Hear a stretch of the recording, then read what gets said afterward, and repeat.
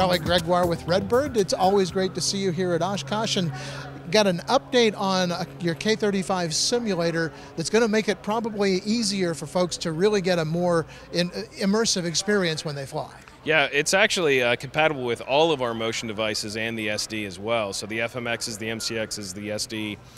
It's an expanded visual package. It's a Horizon Pro package is what we're calling it. It adds 2 extra monitors behind the pilot and behind the co-pilot to give you almost a 270-degree view. Now where it was stopping halfway down the wing, now you can look back behind yourself and really get better visual out of your sims. And it's compatible with old devices, so customers that have those devices, we have a retrofit package, we can drop it right into your sim. You know, I've always noticed when I've been in a simulator, at least most that don't have a full wraparound presentation like that, that you do lose a lot of the immersiveness, and you expect to see the airport over off your left side and then suddenly it goes away. So this really takes all that away. It does, and it opens up a whole new ability to really do circling approaches far off of the normal runway heading as well. You can keep that airport in sight well behind your wing now.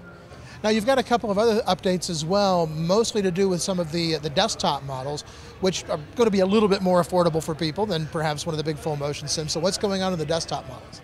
We wanted to start offering peripherals for home sim builders, for those who are building their own sim at home. They have a computer, but they need a good high-quality yoke or a good high-quality throttle quadrant. We've been shipping the Alloy RD1 rudder pedals for some time now, and they've been very, very popular. We're adding to that line 2 different throttles and a yoke, a home yoke as well. The TH1 throttle is a single-engine throttle. The TH2 is a twin-engine throttle, and the yoke is a Cessna-style, GA-style yoke.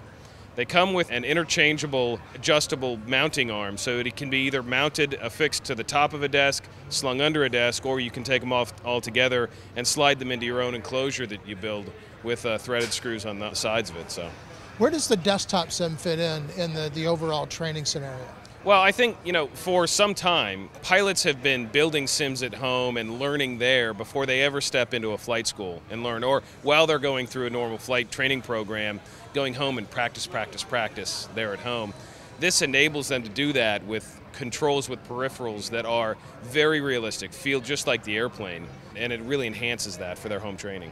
And finally, the VTO has had a bit of an update as well. It has. The VTO here is a new and improved VTO that we'll be rolling out to the market now. Now it's got the Robinson R22 and an R44 configurations for it, as well as the old Bell 47 one. So it's just like our FMX, like our SD, like a lot of the fixed wing sims that we build, it's interchangeable. So for a school who operates maybe multiple helicopters or needs something like a Bell 47 style or that Robinson control style, which is quite unique to that manufacturer, they can do that in the VTO now too.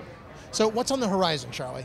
Well, we have a new version of Parrot that'll be rolling out to our customers here in the coming month. It was something that we announced at Migration a couple of years ago, the idea of being able to control the basic parameters within your sim simply by asking the sim to do it, by voice control. So a student who's in there or a pilot who's in there alone without an instructor doesn't have to pause the simulation, reach over to the instructor station, try to queue up, let's say, zero visibility or a thunderstorm.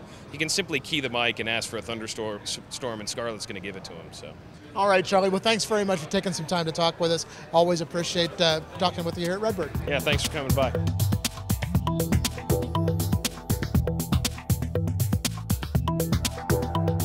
Aero-TV is brought to you by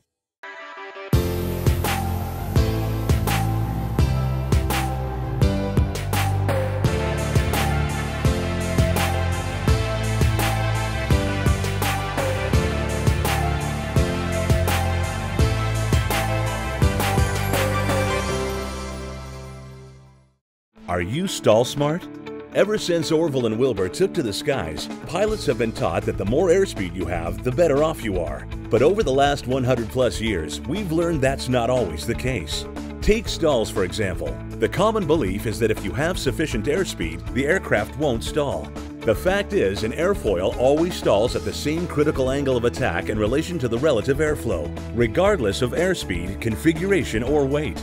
Learn more at aspenavionics.com.